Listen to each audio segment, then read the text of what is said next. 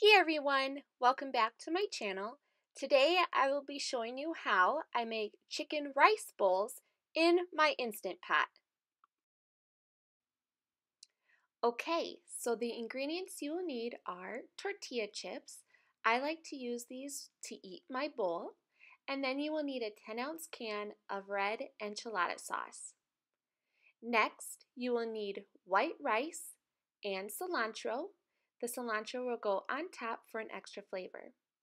You will then need salt, pepper, garlic powder, sour cream, black beans, and chicken. I used guacamole and pico de gallo for flavor as well. And then, of course, your Instant Pot. The first thing you would want to do is to rinse and strain 2 cups of white rice and then put that into your Instant Pot first. And then followed by 2.5 cups of water.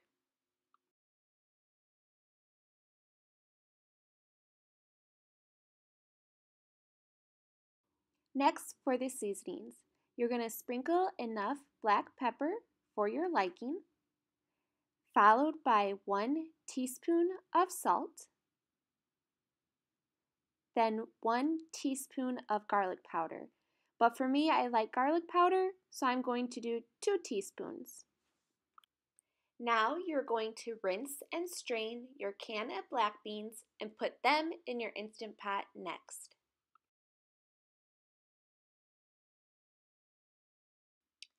Followed by your 1 10-ounce can of red enchilada sauce. To make this meal a little easier, you want to use pre-cooked chicken. I got this chicken from Aldi, and I'm just going to cut it up for my recipe.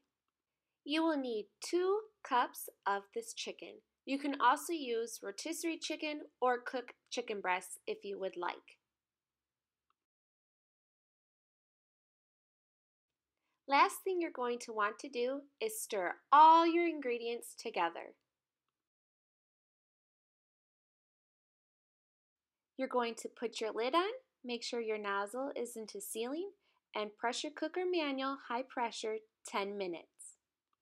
After the 10 minutes, you're going to do a quick release.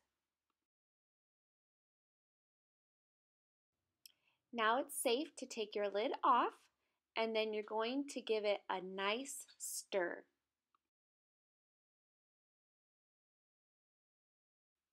I like to use Mexican style cheese on top.